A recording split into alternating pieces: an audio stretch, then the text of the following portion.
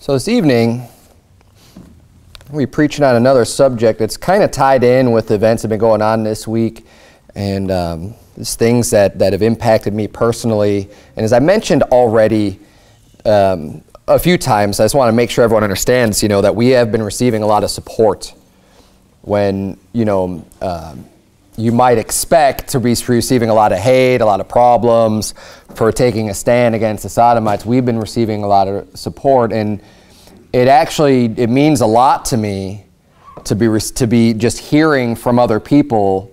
It really is a good comfort. It really is a good help. It really helps you to be encouraged and motivated to do even more. It always does that, right? I mean, the Bible talks a lot about getting our strength from the Lord, and we need to trust in God. And of course, that should be at our heart and our root and our foundation. But it's also very helpful to be receiving extra support from believers, from other like-minded people, to kind of band together and say, no, we're with you, and show that strength and that support.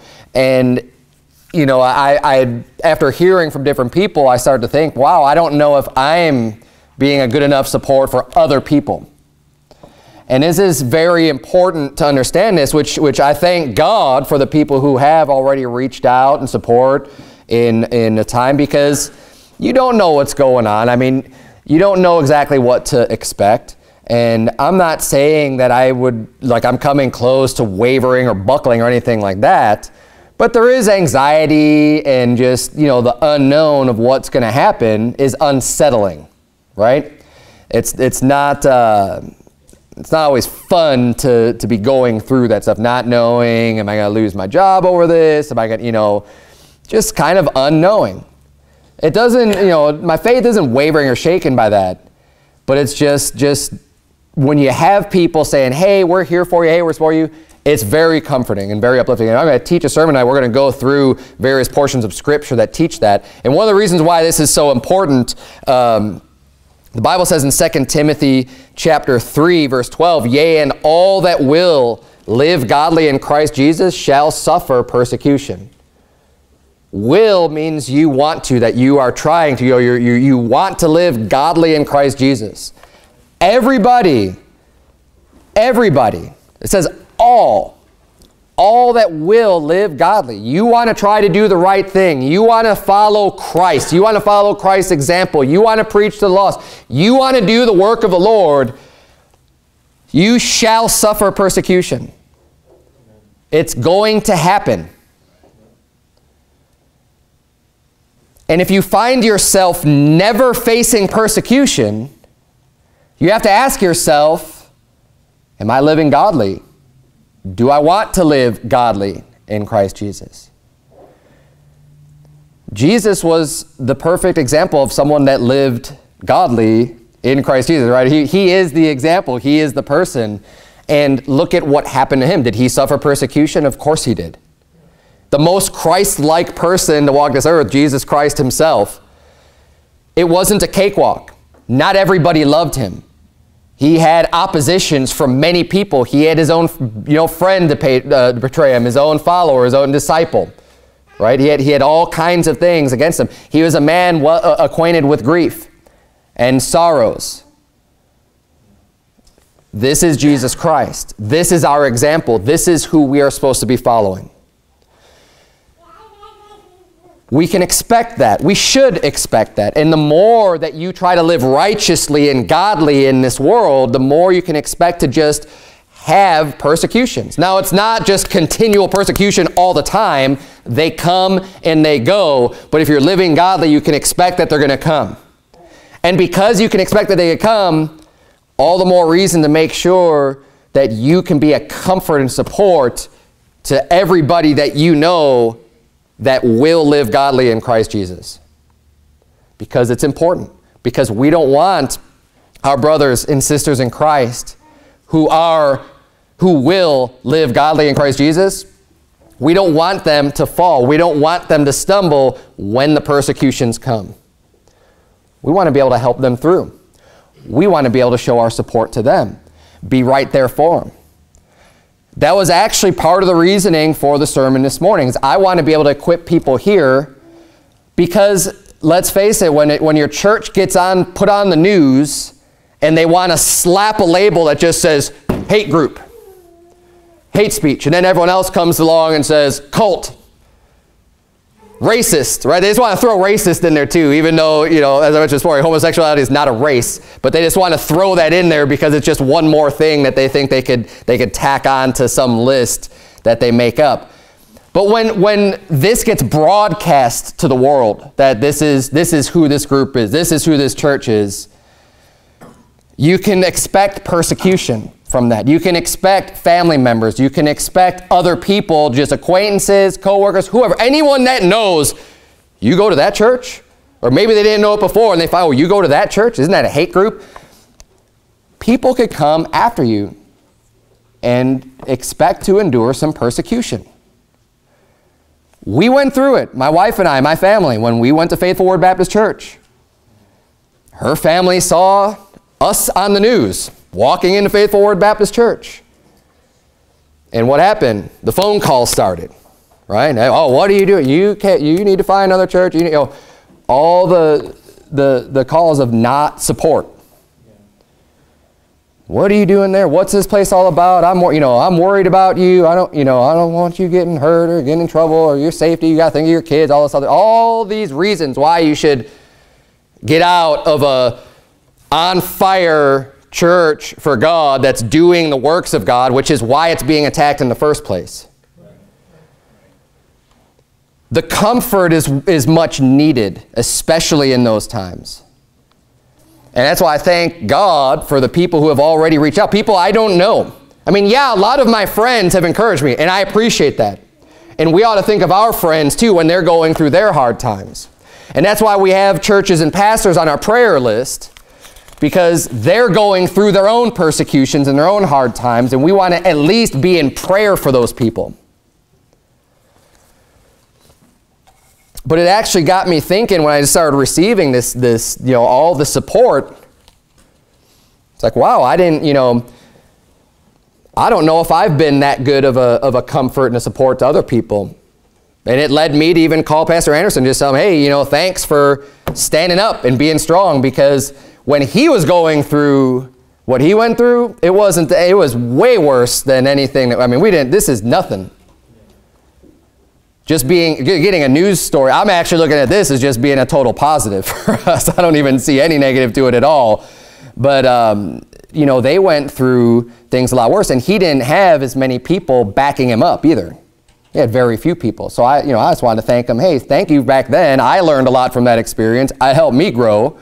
And I want to be a comfort now to you, that this is, I appreciate what you've done. And I'm here for you, and I feel like we don't always express that to other people.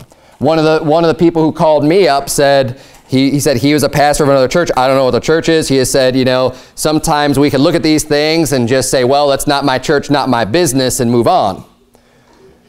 And he said, and I forget his exact words now, but he was basically saying, but he wanted to be an encouragement and just let you know that, hey, we're standing with you. That we agree with you, that we are here to support you, instead of just blowing it off and he said we shouldn't just let each other hang out there to face all of the heat alone. So he's like, whatever you need from me, you want me to come down there, I'll stand with you. And I thought that was great. And like I said, I don't know anything about this guy, I don't know what he teaches or what he believes, but that is the right attitude to have, and that is the right spirit to have. And that's what we're going to be learning about tonight, and just looking through different examples, because this actually happens a lot. And you see a lot of examples of people bringing comfort, especially when persecution's going on. We're going to see a lot of Paul being persecuted a lot, and the comfort that he's receiving from individuals, from people that he knows, from people sending comfort. And we need to bear this in mind, that especially when other people are going through hard times, let's be there to support them. It's something as simple as a phone call, a text message, any way of just letting them know, hey, we support you, can actually do a lot of good for those people. and really be a big encouragement. Maybe you're the only person that does it, and that still would be huge. I mean, they're not getting any support from anyone, but you know what? They hear from you. That is a big deal. And if it's going to help that person not fall, if it's going to help that person be a little bit more bold, be a little bit more vociferous in their service to the Lord, then amen, you've done a great job. Let's look down here in 2 Corinthians chapter 1, verse number 3. The Bible reads, "Blessed be God, even the Father of our Lord Jesus Christ, the Father of mercies, and the God of all comfort, who comforteth us in all our tribulation, that we may be able to comfort them which are in any trouble, by the comfort wherewith we ourselves are comforted of God." There's a lot of comfort going on in those first two verses, right? And so it seems to be what he's talking about in verses 3 and 4 there. He's saying the comfort, of course, comes from God. He's the God of all comfort. But we can take the comfort that we get from God in our tribulations and then share that comfort with other people and they're going through their tribulations so that they can also experience the comfort of God. You see what he's saying there? That when God comforts our hearts, he uses other people oftentimes to help with that comfort that he's laying on their heart. Hey, you comfort them. You know, you've been comforted in your hard times, and now you go and comfort them. Verse number 5, "For as the sufferings of Christ abound in us, so our consolation also aboundeth by Christ." So he's saying that they're receiving the sufferings of Christ, right? A lot of things that Christ went through, they're going through the same things. They were also being persecuted. As they followed Christ, they were also receiving the persecutions that came upon Christ. But he says, also though, even though those sufferings abound, the consolation by Christ, the comforting, the consoling by Jesus Christ, that also abounded. We want to make sure that whatever sufferings and afflictions abound towards anyone, any brother or sister in Christ, any of the saints, we should be able to abound with the consolation on them and to them and help comfort them in abundance. Look for verse number 6, "And whether we be afflicted, it is for your consolation and salvation, which is effectual in the enduring of the same sufferings which we also suffer. Or whether we be comforted, it is for your consolation and salvation." And this just shows this whole mindset that they have towards others anyways, that the Apostle Paul is speaking here. He said, whether we be afflicted or whether be comforted, it's for your benefit. That's ultimately what he's saying in verse number 6. Whatever's going on here, we could be suffering affliction, we could be being comforted, it's all for you, it's all for your benefit. Verse number 7, "And our hope of you is steadfast, knowing that as ye are partakers of the sufferings, so shall ye be also of the consolation." And he's encouraging them and giving them hope that, hey, just as much as you are enduring sufferings, you're also going to be comforted. It's also comfort to know, and I think this is one of the reasons why I said whether we afflicted is for your consolation. When you know other people go through things, it also can make it easier as well. When you have someone else that you know, that you've seen go through hard times, they've suffered persecutions, afflictions, and then they came through all that, you say, oh, well, they were able to get through it. Let's look at that example. We could get through this too. This isn't some, force that just cannot be opposed. This is something that we can see ourselves through also and be comforted just knowing that other people have gone through even way worse. And of course, we go back to the most extreme example, or the best example is Jesus Christ. Look at what he has suffered through, what he has gone through for us. The Bible says, ye have not yet resisted unto blood. Jesus Christ has. He's been afflicted way worse. And I think, unless, depending on what happens with the Great Tribulation, if that happens in our lifetime, the way things are right now, it's still nowhere close to the affliction that many other people have suffered for Christ. And just understanding that should be able to help you through the hard times that you have within your family, with loved ones, with people who want to give you grief over your beliefs. Think about how much affliction is that really in the grand scheme of things. I mean, people disagreeing with you on your beliefs or calling you names or, whatever they think about you. That's a very light affliction compared to what many other people have actually gone through physically as a result of their faith. Let's keep reading verse number 8. For we would not, brethren, have you ignorant of our trouble which came to us in Asia, that we were pressed out of measure, above strength, insomuch that we despaired even of life. The Apostle Paul's writing unto the church at Corinth saying, you know, we need you to know about this. We don't want you to be ignorant of the trials and the persecutions that we went through. He said it was so bad. We were pressed so hard out of measure, above our strength, that basically we wished we were dead.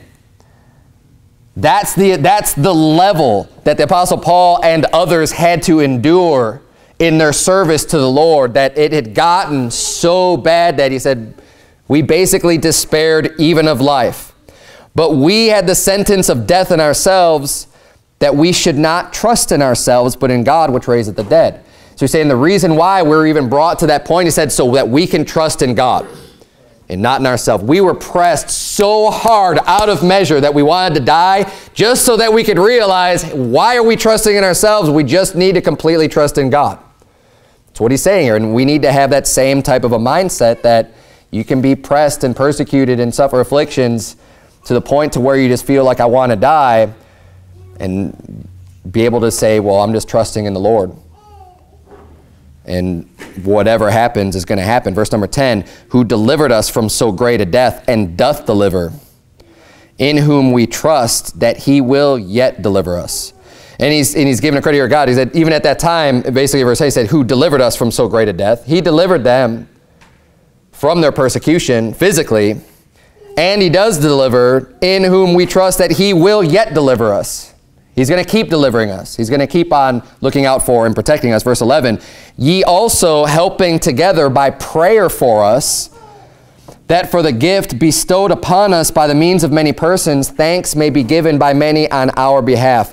And he's saying, we know, basically he's saying, we know that you all were praying for us also, and that was helping us by you praying to God for us in our afflictions.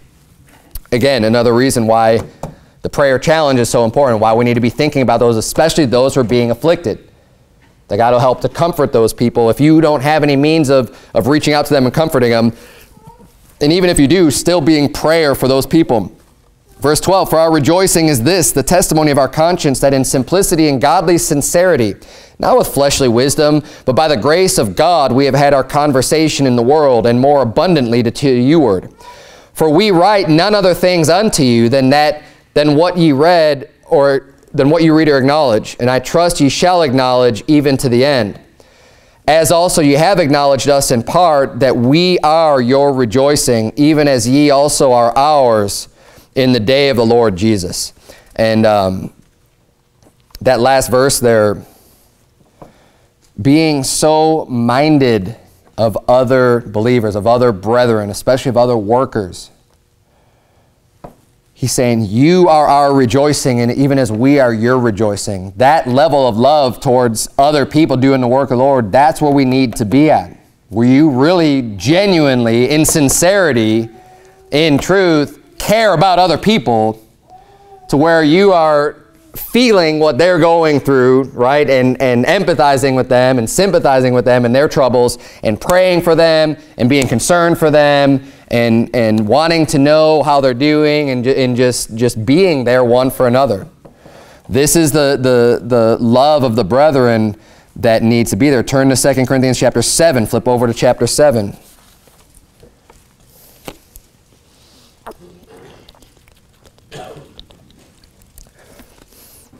The Apostle Paul cares deeply about all the churches that he writes his epistles unto. And it's very evident that he cares about these people genuinely and deeply.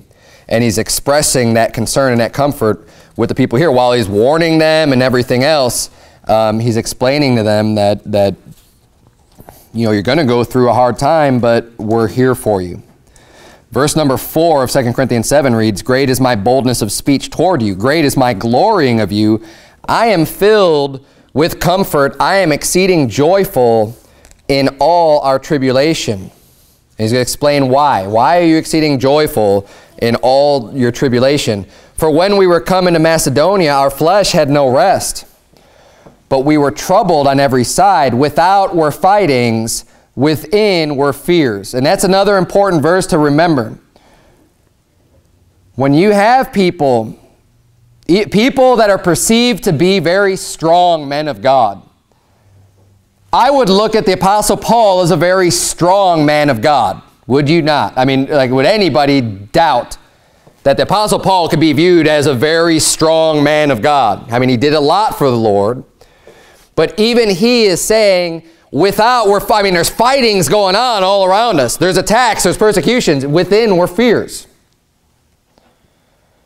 Now, we know what the Scripture teaches. We know that we shouldn't be afraid of anything but the Lord. That is right. We should have no fear. But we're still human. Just because we know we shouldn't be afraid of things doesn't mean you're never going to be afraid of anything. And he's admitting, hey, without were fightings, within were fears. Again, the reason why the comfort is so important.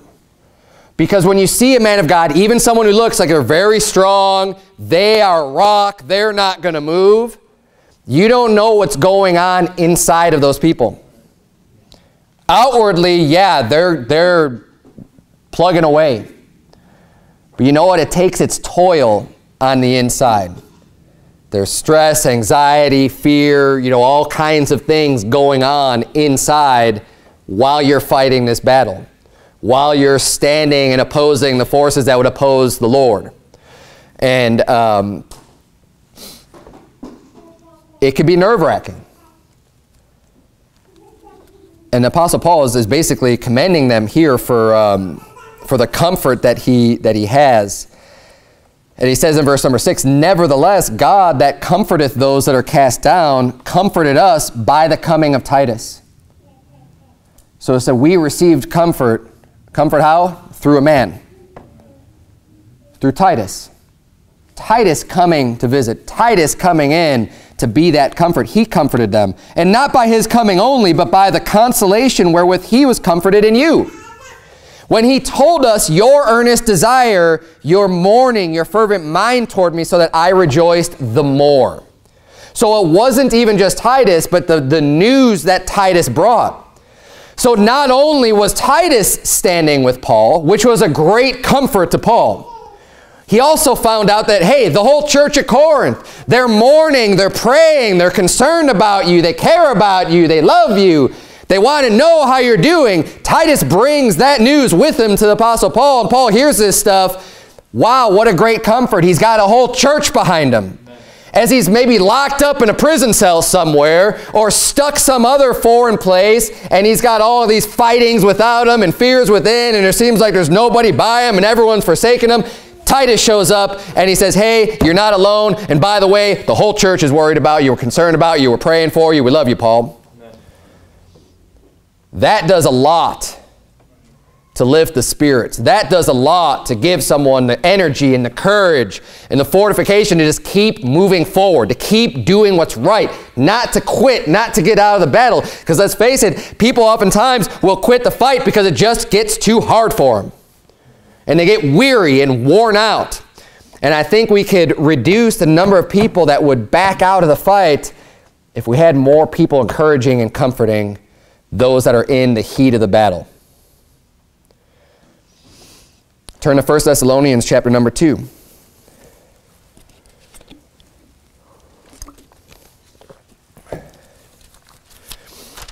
Why am I preaching this sermon? Why?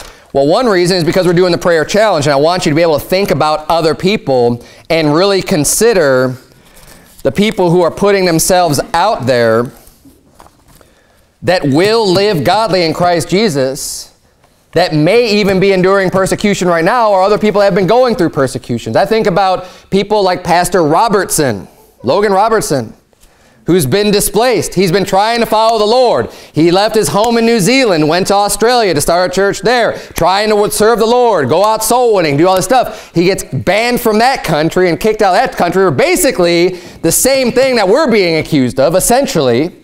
A different context, but the same thing. I mean, they're calling him a hate preacher. They're calling him all the things that they want to call us.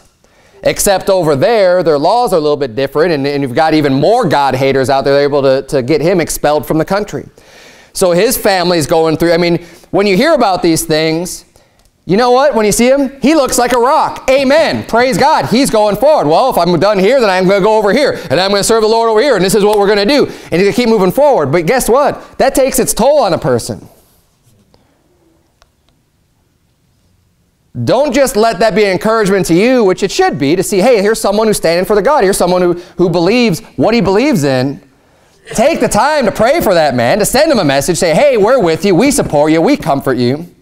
We want to comfort you. We want to let you know that we're backing you, and if there's anything that you need, hey, let me know. We're here for you. It means a lot when you get the Titus to give you those good news, but then it needs a lot more to know, hey, it's not just Titus, there's a whole group of people behind me. That's enough to help you to keep moving forward. 1 Thessalonians chapter 2, look at verse number 13. Verse number 13, the Bible reads, for this cause also thank we God without ceasing, because when ye received the word of God, which ye heard of us, ye received it not as the word of men, but as it is in truth the word of God, which effectually worketh also in you that believe. For ye, brethren, became followers of the churches of God, which in Judea are in Christ Jesus. For ye also have suffered like things of your own countrymen, even as they have of the Jews, who both killed the Lord Jesus and their own prophets, and have persecuted us, and they please not God, and are contrary to all men, forbidding us to speak to the Gentiles that they might be saved, to fill up their sins alway, for the wrath is come upon them to the uttermost. And he's explaining now to the people in Thessalonica, he says, for ye, brethren, ye became followers of the churches of God, which are in Judea and are in Christ Jesus. For ye also have suffered like things of your own countrymen. He's saying, you have endured your own afflictions, your own persecutions of your own countrymen, just like the churches in Judea suffered of the Jews. This, a similar persecution that was going on in Judea, the Jews are just going after these churches. He says, these are the ones, they both killed the Lord Jesus, their own prophets, they persecuted us, they pleased not God, they're contrary to all men. This is the suffering and afflictions they were enduring in Judea and Jerusalem and these areas. He's saying, you guys are going through the same thing. It's just your own countrymen, other people basically doing the same thing. There's always going to be people who want to oppose God and resist the truth and fight against it. It's not just the Jews. They're not the masterminds behind all that's evil and wicked in the world. I'm not saying that there aren't a lot of them that, that are involved in very wicked things, but the point is, he's saying, what's happening to you happened to us. You've got people in your country that hate God, that are trying to fight against you, just as we did. And the reason why is because you're serving God. Because all that will live godly in Christ Jesus shall suffer persecution. And that's exactly what they're doing. You're the followers of churches. Well, guess what? You're going to receive the same thing that the churches were receiving. You want to be a follower of Christ? Well, expect the same things, or similar things that happened to Christ to happen to you.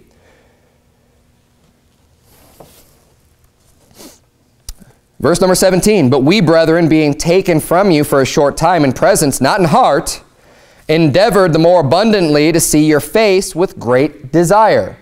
This is, again, going to the heart of Paul, going to the heart of someone who loves the brethren, loving brethren in other areas, saying, look, we departed from you in presence. Physically, we weren't there, but in heart, we're right there with you. And endeavored the more abundantly to see your face with great desire. We've been wanting and desiring to get right back with you, to comfort you, and to see how you're doing. Wherefore we would have come unto you, even I, Paul, once and again, but Satan hindered us. He said, we've been trying to get back to you, but Satan keeps on screwing up our plans and preventing us from getting back to you to spend time with you. Verse number 19, for what is our hope or joy or crown of rejoicing? Are not even ye in the presence of our Lord Jesus Christ that is coming? For ye are our glory and joy. He said, our glory and our joy is tied up in you, in how you live and how you serve the Lord. We love you. We care about you. Our desire is toward you. Is that the heart that's in you? Do you think about fellow saints, brothers and sisters in Christ that way? Do you care about them to the level that the Apostle Paul cared about them when he's writing these epistles? Because that's how we ought to love the brethren. Have a desire to encourage one another. This is another reason why I think it's so important to just make it a priority to come to church. It is important. Not just for you and your learning and what you can gain, but how about being the comforter and being the supporter of other people? Someone else in this church might be experiencing difficulty, and you know what? You can help that person.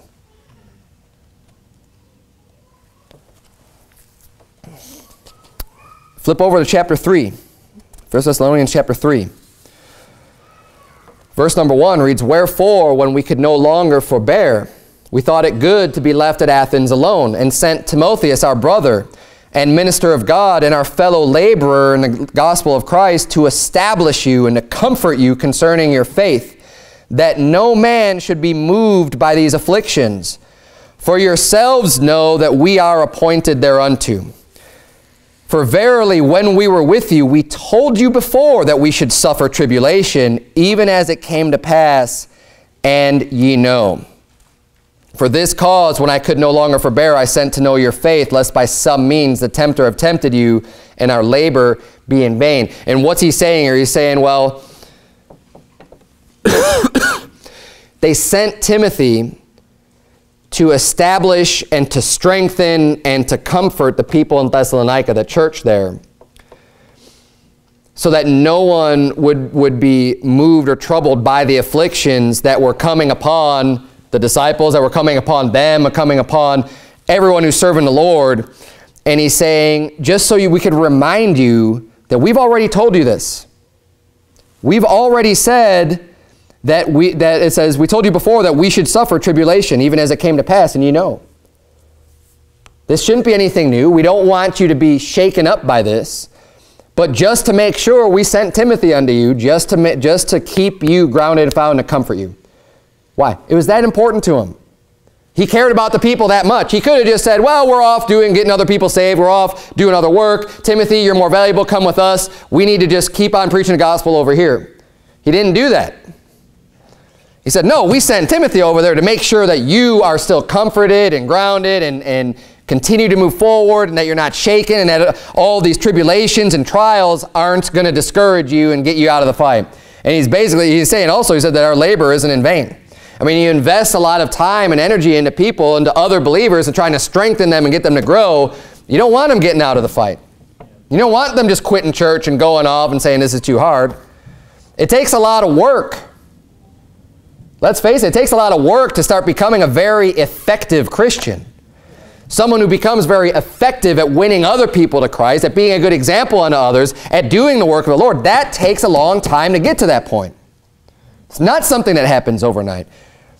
People invest in you, other people, teachers, other people willing to help disciple and to bring you up and to give you knowledge and to take you out and do soul winning and everything else. And just taking the time to teach and to train. Nobody wants that going to just be wasted. I don't want that to happen. Anyone in this church, that's for sure, and any other believers, anybody that I've had any influence on, I don't want you to feel like, oh, I can't take the persecution and everything else. What a shame that would be if all it took was a little bit of comfort to keep people going, but then they just never get that and they're out. And all the work that was done up to that point, just gone. Because they quit. Because they couldn't handle it. Because no one was there to comfort them. No one was there to help in their time of need.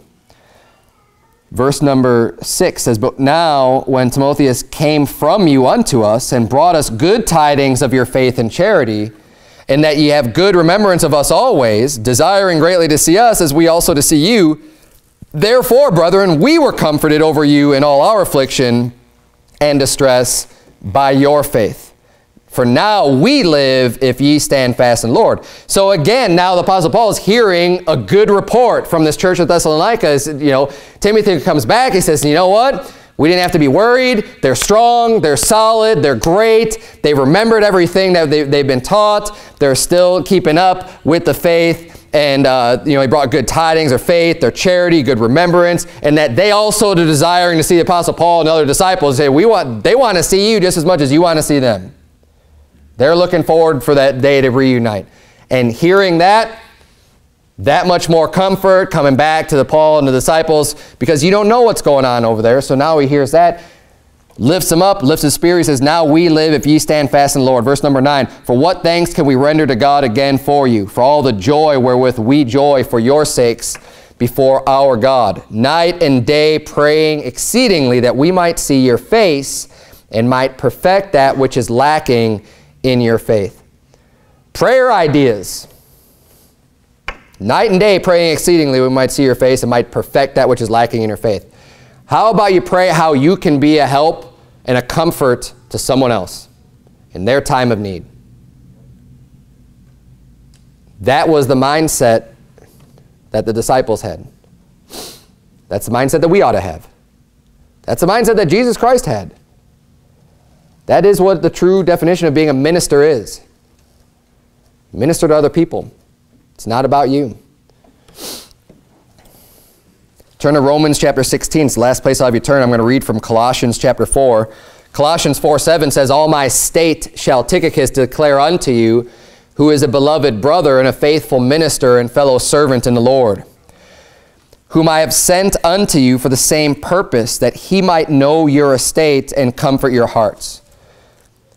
There are many other examples. I wanted to just bring up a few where we see, again, the Apostle Paul is sending different people, and I want to know what's going on with them. Timothy, go over here. Titus, go over there. Tychicus, go over here. I want to know what's going on with these people. I want to make sure that they're staying up with it, staying on board. I want to make sure they're comforted. Anything that you can do to help them out, go over there and be a blessing to them and help them out. And then when they bring back the report, hey, praise God, what a comfort. These people are still working hard and serving the Lord. I have no greater joy than to hear that my children walk in faith. Amen. Romans chapter 16. We're going to close on this. It's not that long of a sermon tonight. It's a very simple concept, but it's something that I think that we all need to evaluate ourselves. And as I said at the beginning, look, I don't think that I've done as good of a job in this area as I could have. And it kind of smacked me in the face when I started receiving a lot of other support, going, you know what, I'm not really supporting people I ought to be supporting. I hear about and see other people going through trials and tribulations, but I don't think I'm doing enough to really show that, hey, I'm here to support you. I'm with you. I'm comforting you. I've done it from time to time, but I mean, that's just something that makes me realize, you know what, there needs to be more of that.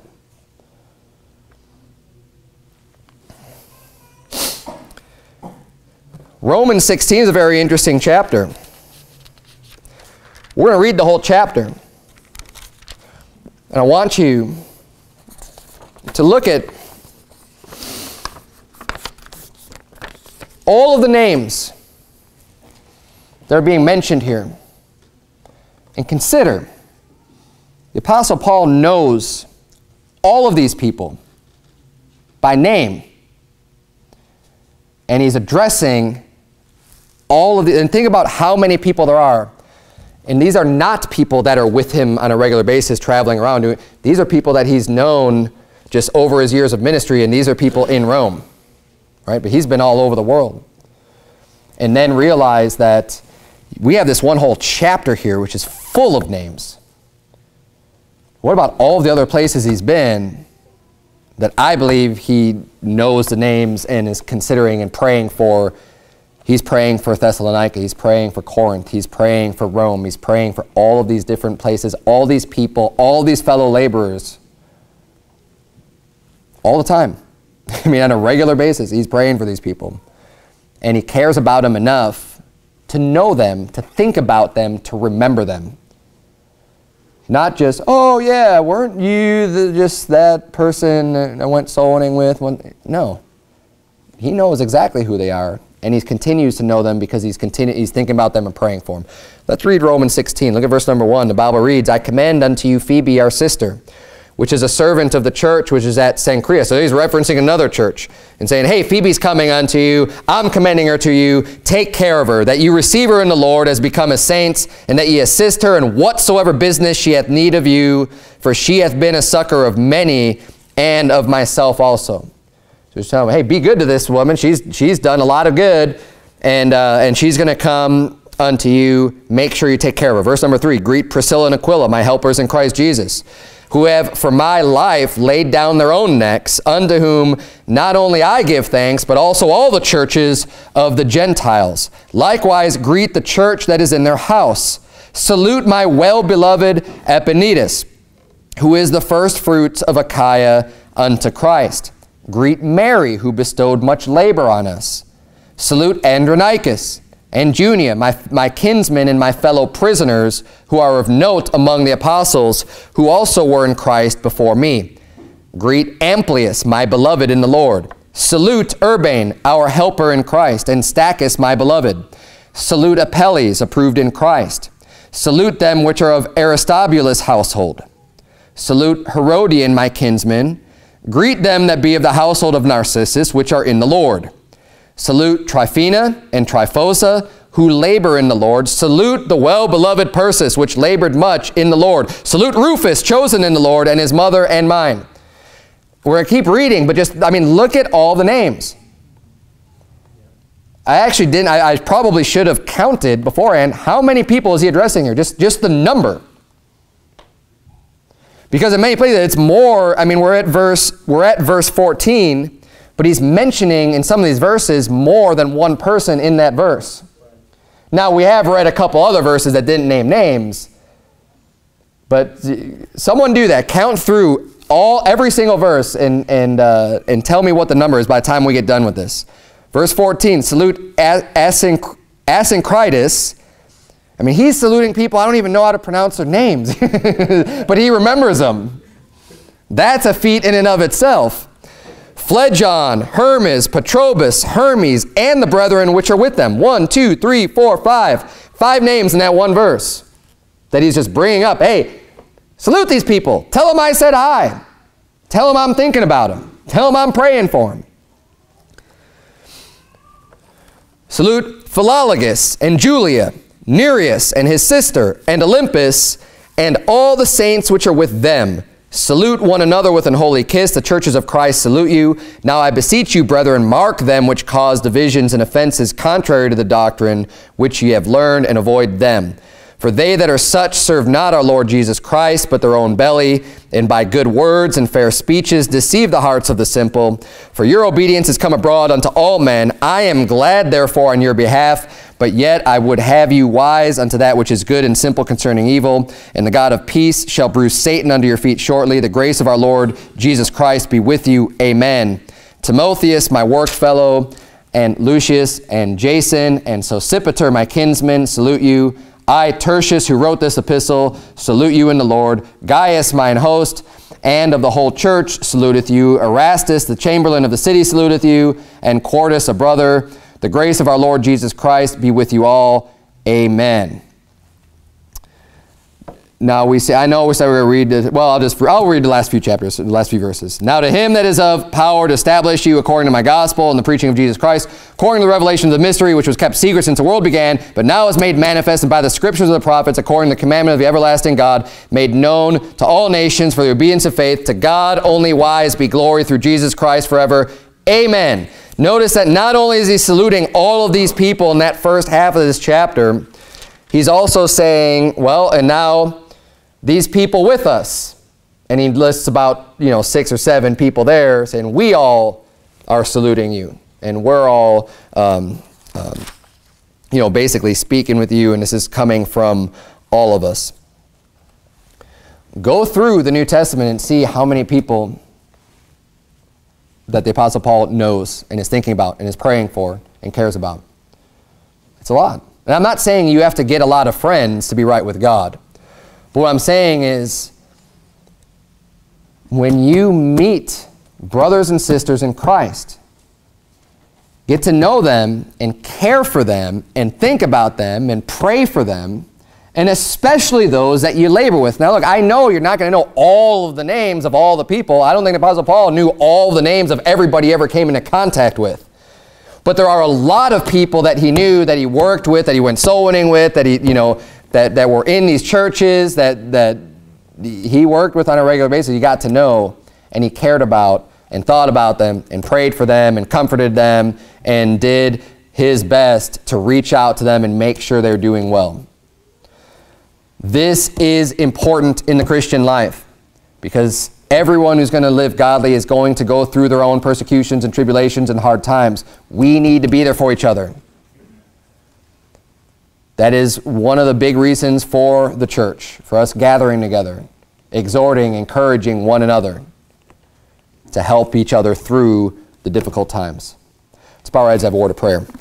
Dear Lord, we thank you so much for bringing together this group of like-minded believers into this place that we could learn and grow. Lord, I pray that you would please help us to grow together closer in love and in unity of spirit, Lord, and that you would just guide us and teach us and direct us and instruct us, God, and help us to continue to be encouragement to others, especially those who are going through very difficult times. And even though we can't see what's going on inside of a person, Lord, we know that even if the Apostle Paul was able to make the statement, without were fightings, within were fears, that we know that's probably going on in the hearts of many other people, Lord. And I pray that you would please help us to be a comfort, to be a blessing, and to support those that are going through, that are suffering for Jesus' sake. And it's in Jesus' name we pray, amen.